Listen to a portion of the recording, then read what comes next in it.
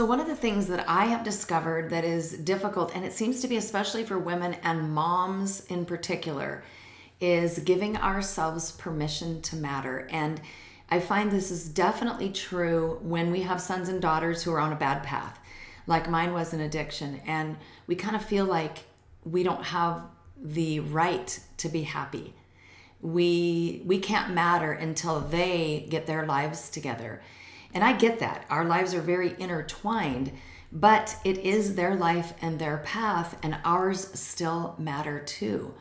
So I think one of the very first things, if that's you and you're stuck and you're down on the mat and you don't feel like you have a lot of value, is give yourself permission. It starts there. You're probably not even going to take a step forward until you give yourself permission to matter.